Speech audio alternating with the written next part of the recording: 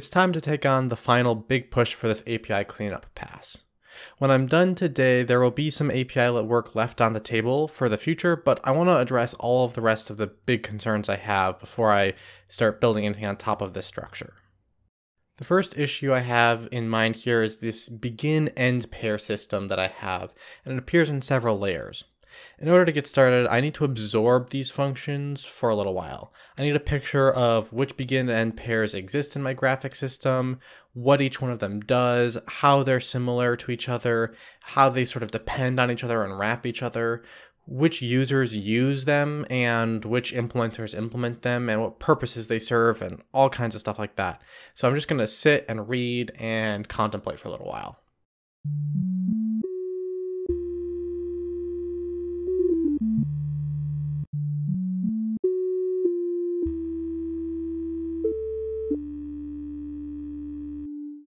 It turns out it's a little difficult to completely summarize what these pieces do into words here.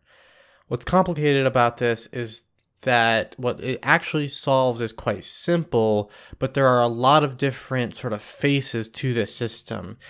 Different users or programmers or user/programmers come together and cooperate here.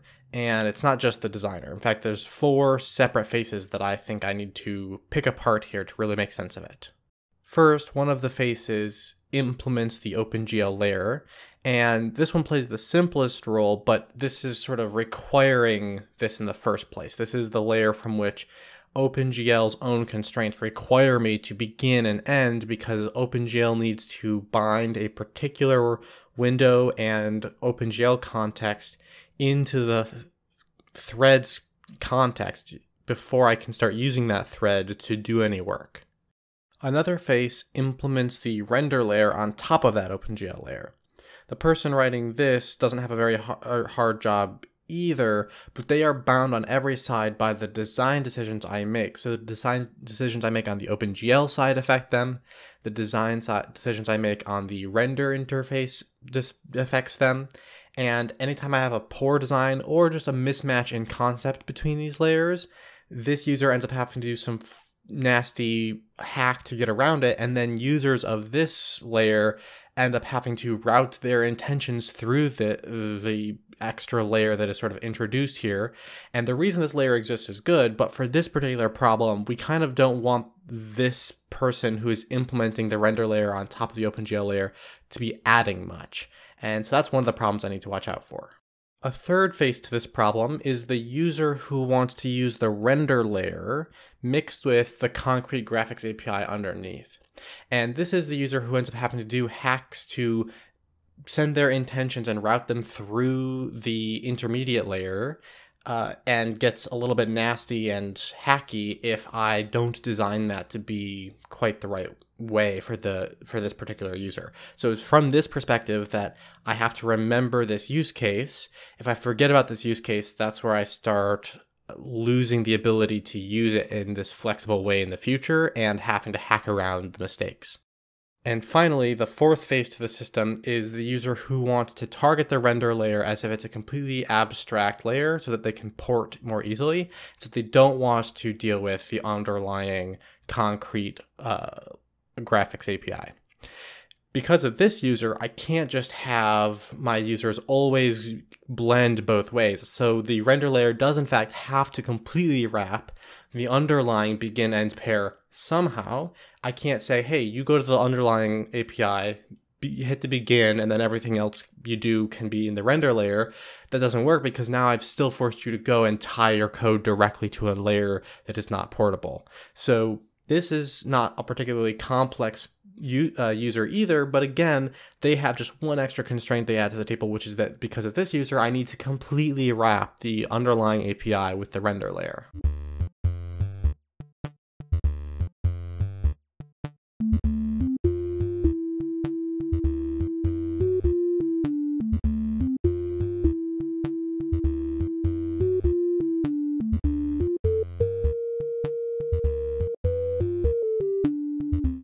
In the end, getting this right was mostly about trying out tweaks and sitting with them for a little while to see how I feel from each of these perspectives.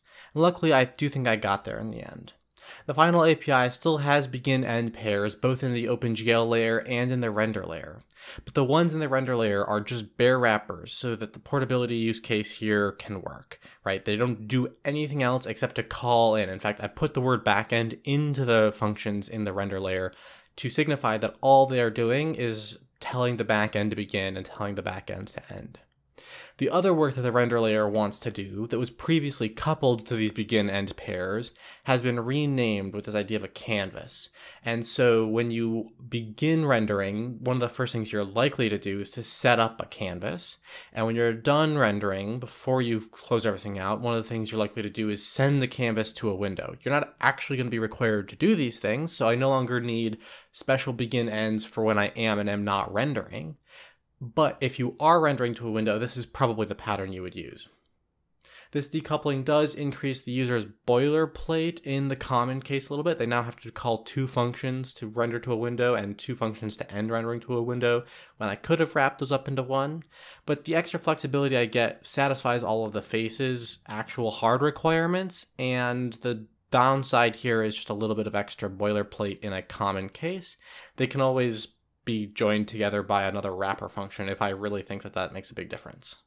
While I'm taking care of the big issues, another thing I want to fix is that users have to carry around a font data structure and a font texture handle in order to specify which font they want to use whenever they're trying to use the API that's supposed to be for high-level string drawing. This is a super tedious and error-prone thing to ask a user to manage, and so I want to try to clean that up. Now that my user face in my render layer is allowed to depend on font data types, I can actually clean this up by just moving the baking and texture building path into that layer and bundling them up into a single type, which means that now they'll be able to have a single handle in all of the API.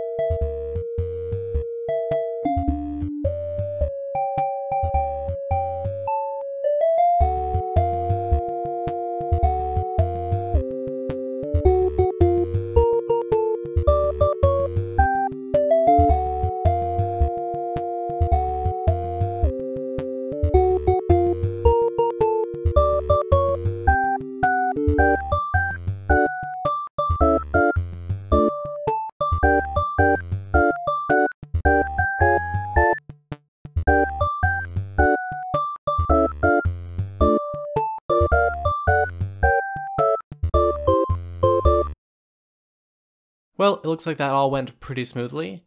With that, I think I've done as much API cleanup as I can fit in.